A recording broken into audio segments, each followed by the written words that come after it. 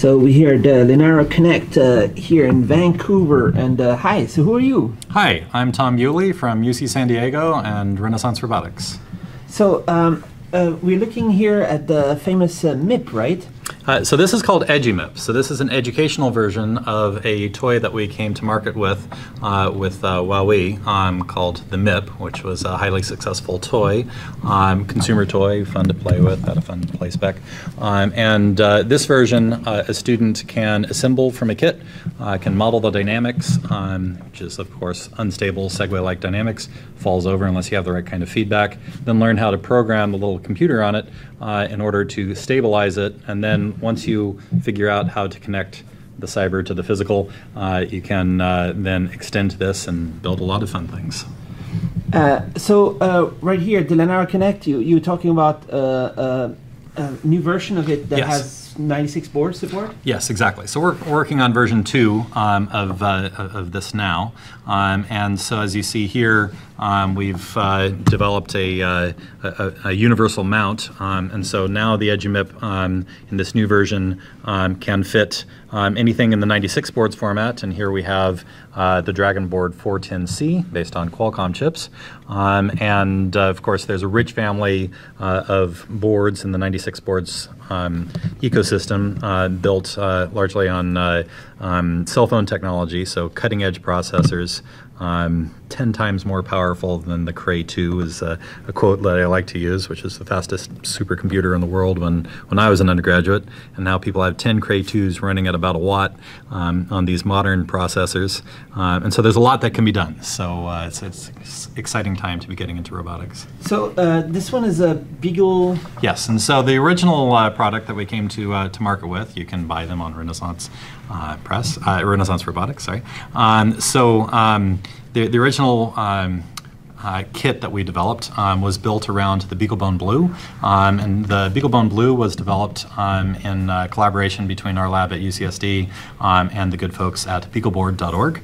And so it essentially fused together all of the key components of the BeagleBone Black, which is a highly popular credit card-sized Linux computer, together with all of the power electronics and H-bridges and breakouts for motors and encoders and all of the individual buses, together with IMUs and the battery management ICs, all together on a single board.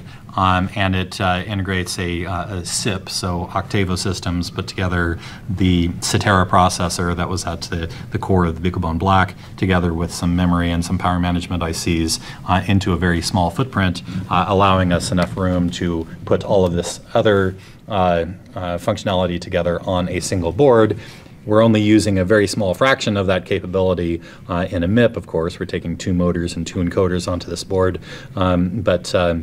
Once you learn how to do this, you can extend to much more complicated vehicles, which is what we use this for, is to introduce how to do motor control and feedback.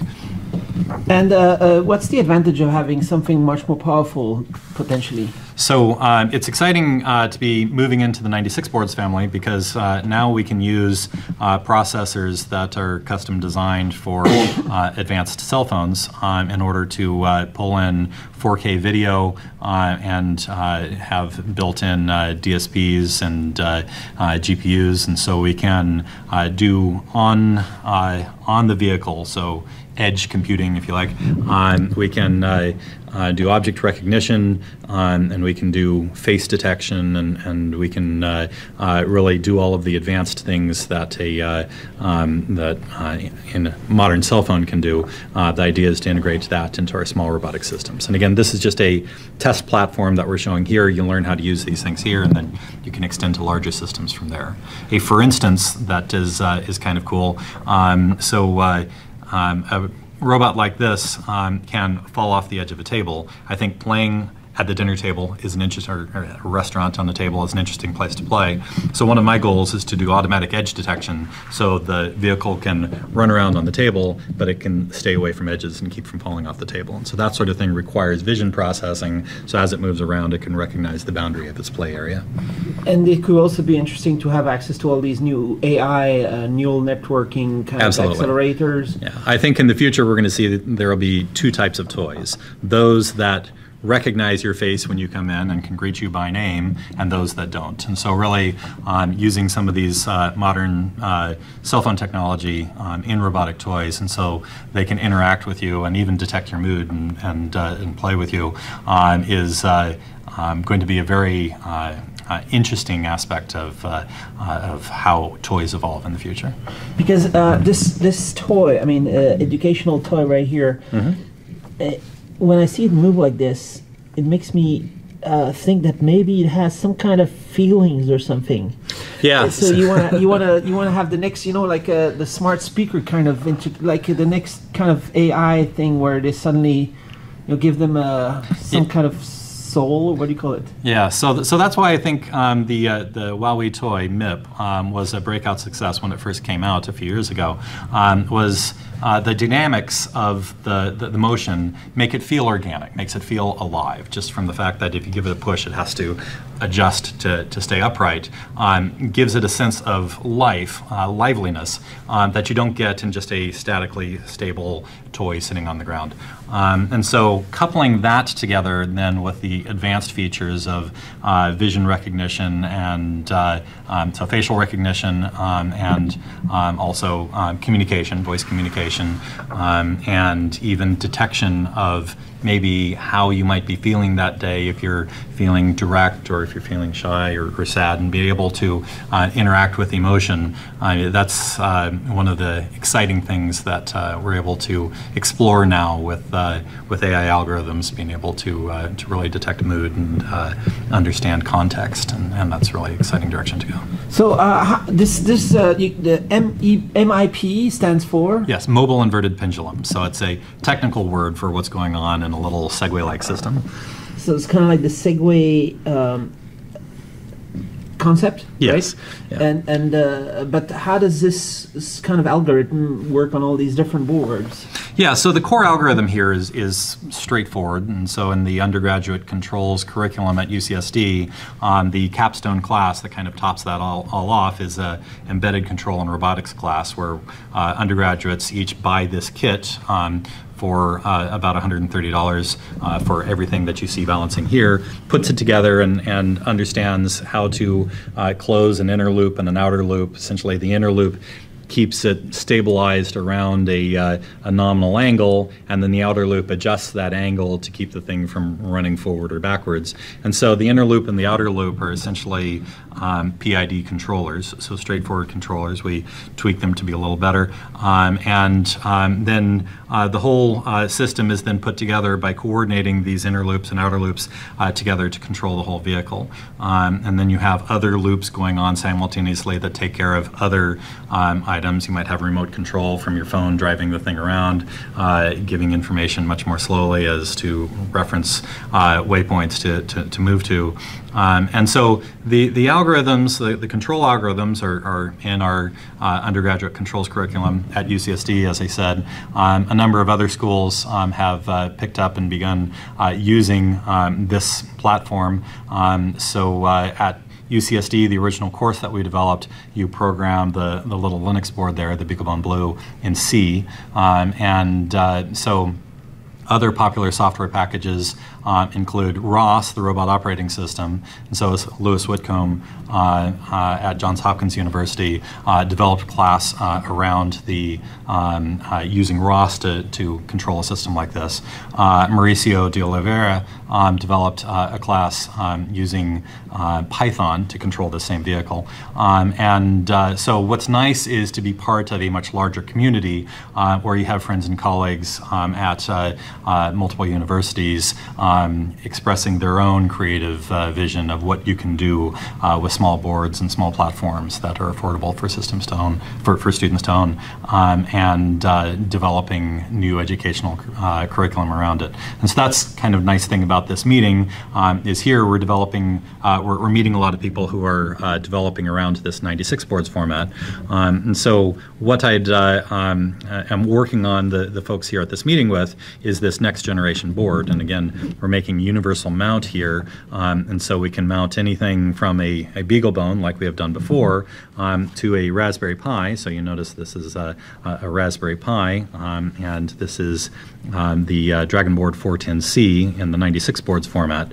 And so what we're working on is the daughter boards for these other processors, so the Raspberry Pi format and the 96Boards format, and also a standalone single board based on an ARM Cortex M3. So when you want to prototype, one of the challenges that we've seen in my lab is that if you develop an initial lab prototype on a low-cost BeagleBone or Raspberry Pi, and then you either want to scale up to something much more powerful that incorporates 4K vision, or you want to scale down to something that you can embed in a low-cost toy, you often have to start from scratch. And so the vision here is that we're developing a family of boards, and so we can be more platform agnostic. We can do our initial lab prototypes on some low-cost community boards that a lot of people use, and then as we scale up to some more powerful system,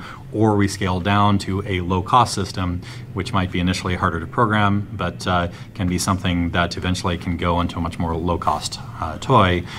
We can use that initial code base that we develop on our initial lab prototypes and be able to port them over, because our hardware will be the same hardware on the daughter boards mounted on these other platforms, and the software.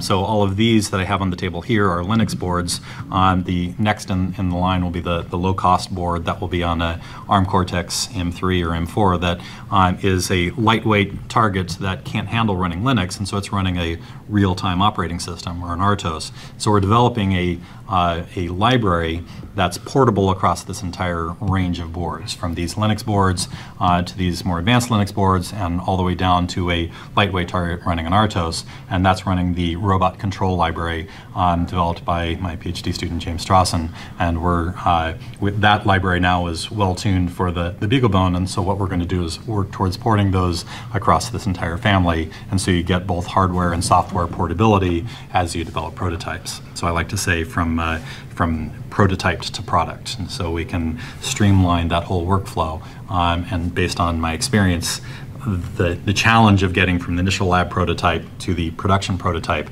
that's what we're trying to streamline through this process. So what if, let's say there's another 96 board that comes out that has a super powerful CPU and all this neural networking and AI and stuff.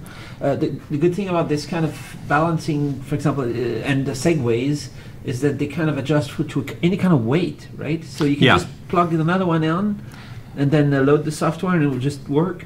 The motors and everything is going to be so a couple of aspects to that. So first of all, working in a standards compliant way like this, and so BeagleBone, Raspberry Pi, and the whole family of 96 boards are three very common standards. And so if you, and especially talking about the 96 boards standard, there are many boards that are in this format and more to come. And so if you work in a standards compliant way across these boards, then as these new boards come out, you can take your daughter board off of your 410C and put it on the new Dragon board, whatever it is that's coming out, and then you can use all of its more advanced features. The other thing to mention related to your comment about changing of mass distribution, we are working on a new set of adapters that you could, for instance, mount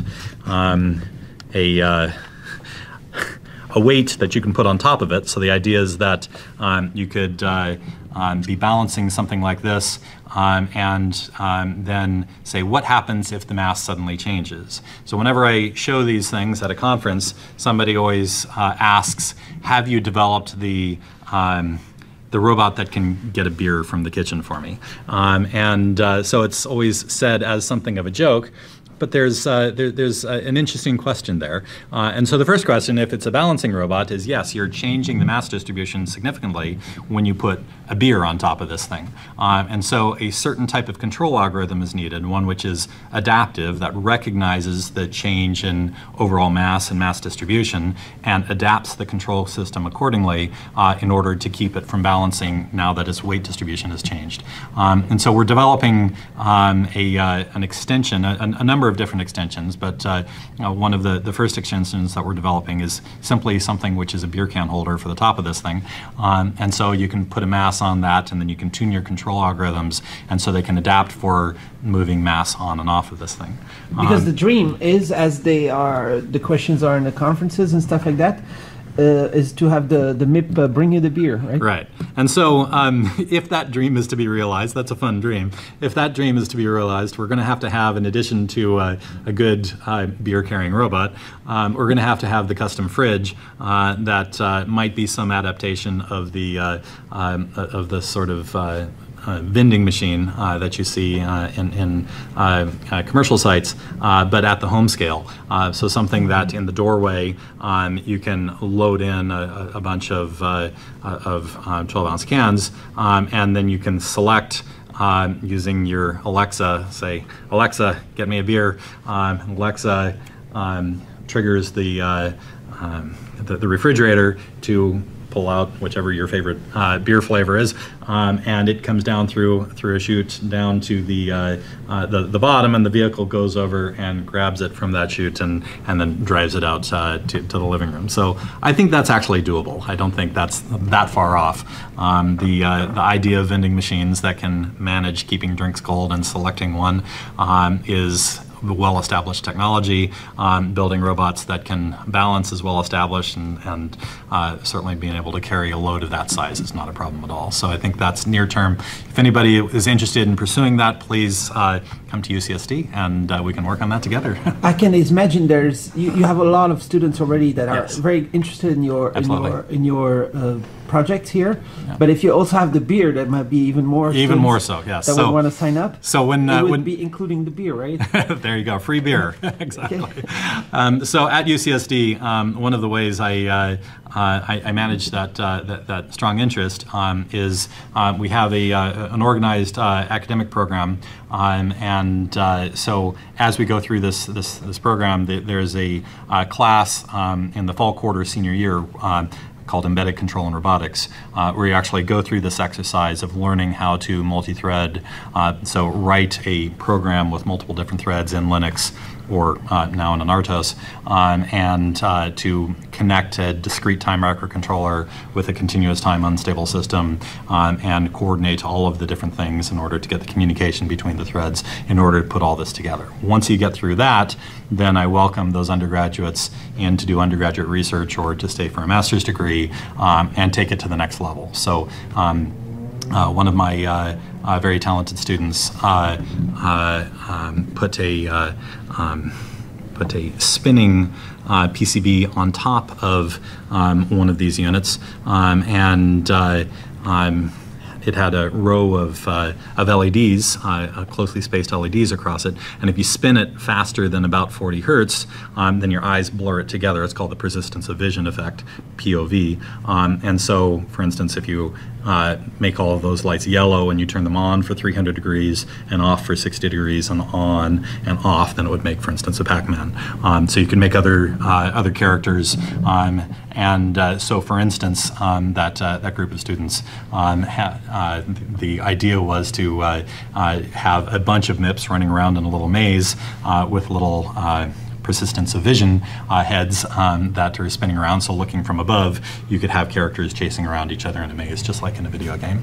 So that's one sort of thing that you can do. You can, of course, print shells. So one of my students was challenged to print out, 3D print some very compelling shells for the thing, and he designed an Easter Island head. So you know the heads that are facing the ocean on Easter Island. So he built a head that fits on this, and so we had those running around. We've also built a version that is telepresence, and so it has speakers and microphones and a screen on it, so they can run around and you can have a conversation with somebody remotely. So yeah, there's a lot of cool spin-off projects that come out of this, and it's really fun to watch what students come up with their creativity. And these students are building the robots of the future.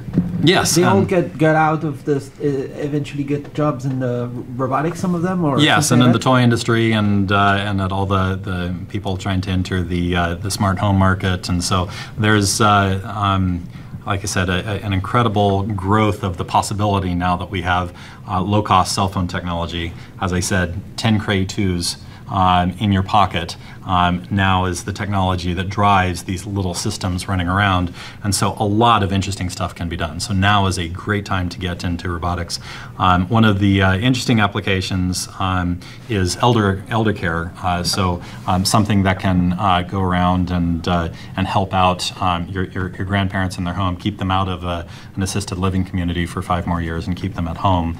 They want to be there, but sometimes they need help during the day. Something that can help them around the home, pick up their keys, or make sure that they haven't fallen and call for help if they have, monitor things, make sure they take their medicines. And so using robotics both for fun, for kids, but also for care, so to have a companion that is lifelike and fuzzy, but also can do practical things around the house is a very interesting place to be. You can also use robots for security, for monitoring things. So just an incredible number of applications. Precision agriculture is another place where we can use them to evaluate every plant on a day-by-day basis to see what kind of water and fertilizer and pesticide they might need individually, plant by plant, across a field, and then both planting and harvesting, so soft grippers made from 3D printable soft material like thermoplastic polyurethane that can pick strawberries. I mean, there's just an incredible number of applications where I think we're going to be able to use robotics. And so, yes, this is really a actively growing field and a lot of interesting things to do.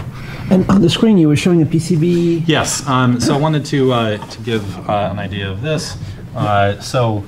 This is the daughter board that we're building. This is the Raspberry Pi version. And so as we work towards getting the Raspberry Pi and the boards in the 96Boards format, being able to drive small robotic systems in a platform agnostic way to give us portability from the low-cost consumer boards to the higher-end boards or the lower-cost consumer toys. This, I think, is going to be our tool to make that porting. And so this is a board that is going to bring up to 12 amps of power onto the board through a little XT30 connector on the bottom. And then we'll have JST breakouts for 8 motors at up to 2.5 amps apiece, and breakouts for 8 encoders, all the standard buses, and 10 servos or ESCs. Of course, we'll have an IMU on here and a barometer, and a lot of power conditioning to handle 12 volts from 2-cell or 3-cell or 4-cell LiPo, 12 amps, 2-cell, 3-cell, or 4-cell LiPo, so 6 volts up to 18 volts. So we're regulating all that power as it comes on board and distributing it appropriately, sending a little bit of power down to the microprocessor and shipping the rest of the power off to the motors, the servos, and the other components that you'd be connecting to. So there'll be a small microprocessor on there controlling all of the supplemental features on here. And again, the idea of this board is to have a version for the Raspberry Pi, a version for the 96Boards, a version for the BeagleBone, and a standalone based on a low-cost processor. And so you can port across these whole families, and then once you have designed the prototype, then you can take our schematic dial down to only the components that you need for whatever product you're taking to market, and then you can accelerate the idea from the prototype to the product that you actually make. So that adds a whole bunch of more kind of sensibilities to the robot? Yes, and so here again we're only driving 2 low power motors and reading 2 quadrature encoders and low speed. The idea here is that we can drive 8 high power motors up to 2.5 amps, 18 volts. So we're doing 100 watts of energy going into these motors, you can even double these up, and so you can put into each motor, 6 to 18 volts at 2.5 amps. You double them up, you can go 5 amps. So that's up to 60 watts of power in each of these motors. And so you can build a large format 3D printer or a large pick and place machine. So this can be used directly embedded into products, but you can also use this to prototype for those products and then scale down, getting rid of the other things that you don't need if you're scaling up to a large system. You can also build a quadcopter with this sort of thing, or a multi-rotor with more rotors. So the idea is to build a multifunction board that is an easy starting point and is portable across platforms. Because this is the awesome MIP, but you've done a whole bunch of other stuff, right? Yeah, and so actually the base of this thing is actually taken from the assembly line. Huawei was gracious enough to let us buy a few of these off the assembly line. So this is toy grade, and by that I mean something pretty amazing, that a 2-year-old can have a temper tantrum with this wheelbase and it still works. And that I speak from experience. My 2-year-old Zachary had emotional moments where this thing went flying across the room and hit the wall, and the MIP still worked. And so if you just take a motor and gearbox and bolt a wheel to it, and then you throw it in your backpack and you take it out, some percentage of the time that motor shaft is going to bend and it's just not going to work. But this thing has a load bearing in the output shaft and has the right amount of flexibility, and so this is a really robust base. And so we started from that, and we use this as a teaching mechanism. But the idea of this eduMIP platform is, once you get it working and understand it, take it apart and do something else with it. So you use this as a tool to learn how to connect the cyber to the physical, and to write to motors using PWMs, and to read what the motors are doing using quadrature encoders, to communicate to an IMU over an I2C bus or an SPI bus, and then to really build out the system from there, to connect to as many other motors or servos or ESCs that you have in your system in order to build an arm and extend from there. And it's only $50 without the board? Yes, the kit itself is $50 at Renaissance Robotics, and then the board is $78. So for $128, this one is $78, you can get this that. could be a different price. Yeah, price. These is going to be a different price, but again, we're going to have a much more capable board. So this version 2 of this line is going to be able to drive, like I said, pulling up to 12 amps onto the board. We're going to be able to drive high power motors in order to build large format 3D printers, pick and place machines, robots that have many actuators on them, maybe an arm to pick something up, and so really we're trying to scale up now to give a next level of capability in this new generation. And you working with stair climbing robots? Yes, let me show a couple of pictures on just giving some ideas of directions we're going. So you mentioned the stair climbing one. That I have a picture of that here. So the stair climbing. Oops, let me increase the size on that. So the stair climbing robot is indicated here.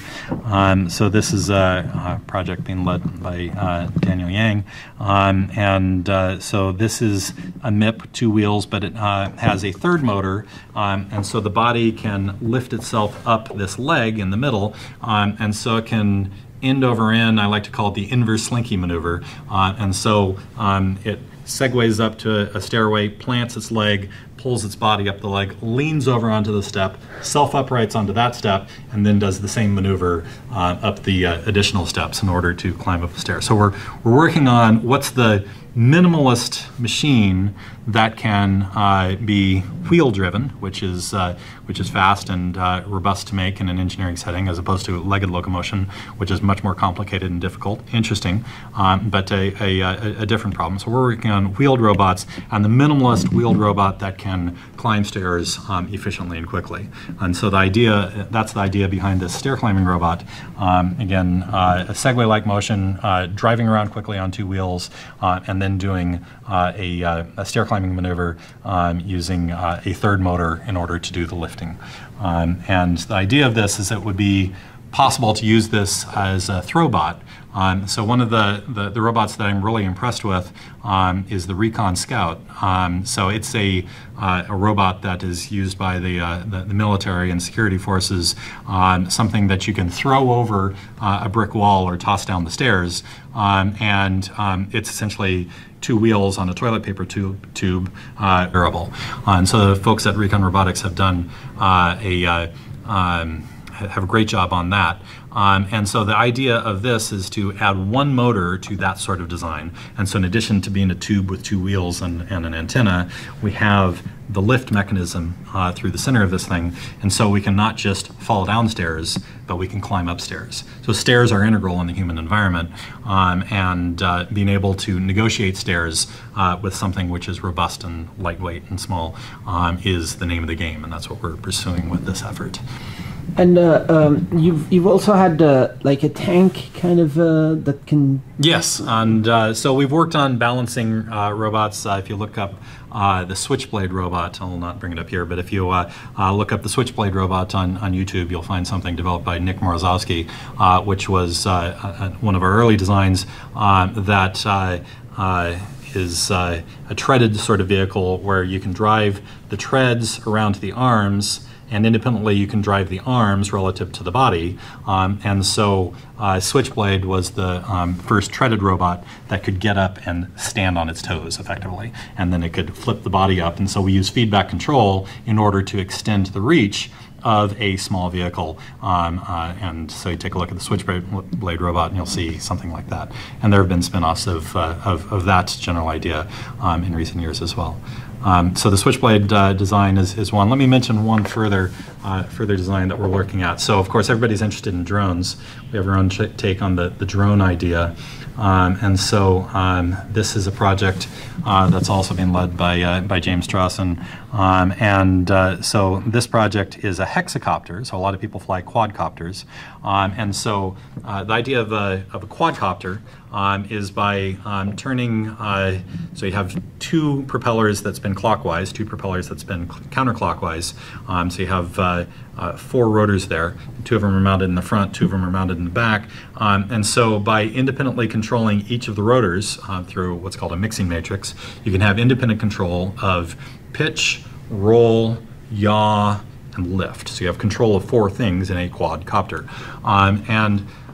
But you're moving in a 6 degree of freedom world, and so the 2 things that you're missing is direct side force.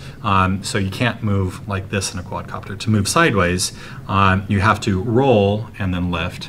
To move forward, you have to pitch and then lift. And so in a quadcopter, you have those 6 degrees of freedom and individual control of 4 of those, and so you have to put them together in order to maneuver. Now what's interesting is to make quadcopters small and to put a little camera on the bottom. Quadcopters are often used for flying selfie sticks. So look at me in my environment, surfing or skiing or in the park with my dog or whatever it is. The challenge is that if you're maneuvering to hold position, you have to have a little gimbal keeping the camera on the target. And so you're adding complexity by putting that mechanical gimbal on there.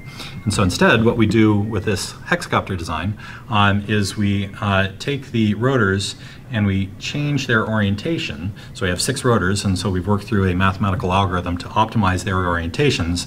And so we now have individual control of all 6 degrees of freedom. So in addition to pitch, roll, yaw, and lift, we have independent control of direct side force in the 2 sideways directions. So now even if it's windy outside, we can maintain our station while keeping the camera on targets, because we can directly control the vehicle in all directions that it might get blown off. This is an interesting design. That idea was originally introduced by Sci-Fi Works on a design that they proposed on Kickstarter. It actually never came to market, but then the company reinvented itself sometime later. But we have taken that design and optimized the rotor angles, so we came up with different angles than they did. That gives some more efficient control of each of the directions of the degrees of freedom. And so a plan here is that we're starting with this line of vehicles that are just minimalist vehicles to learn how to connect small computers to wheels to drive around and balance. But we're working towards making a line of educational vehicles, and this will be one in that line of learning how to do 6-degree of freedom control with a hexacopter. And this could potentially also have different boards? Yes, and so we're working on a design for this. So this universal mount that we developed, you might want to blow in on that. So that can accept a BeagleBone, a Raspberry Pi, or anything in the 96Boards format. And so the way we've accomplished that is by putting little washers underneath the mount holes that we were using and designing the shape of this thing appropriately so it doesn't interfere with the components on the bottom sides of the boards. And so this little mount we are using both on this little two-wheeled eduMIP vehicle, but we will also be using it in the other line. And we'll put the design files for that little universal mount on the web.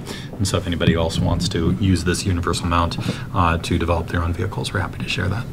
Because this you open to grow the community. You yes, have more exactly. people around the world. Yeah, other using this stuff, the better. Yeah, it takes the community to grow this stuff. Yeah, to get involved. Yes, they can just buy these on the internet. Yeah, so we can buy these kits. The eduMIP kits are easily found on the web,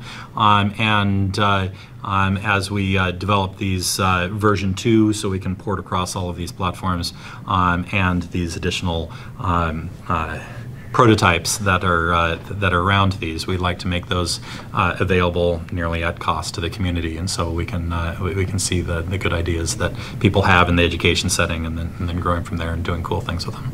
So this is very exciting, right? Thank you. The very exciting future for the robotics. Yeah, I mean, we just happen to be at the right place at the right time. I mean, this cell phone technology really spinning out into things that we can actually embed into vehicles that can do useful things around the home and the farm for security purposes. It's really interesting, and there's a lot of fun that can be had with this technology. A lot of useful things that can be done to make a better, safer, and compassionately, work with others, work with autistic children, work with elderly to keep them in their home. I mean, there are a lot of things that we can use technology for the good now, and so this sort of educational projects are really designed to help bring students who are interested in doing this up to the cutting edge in technology.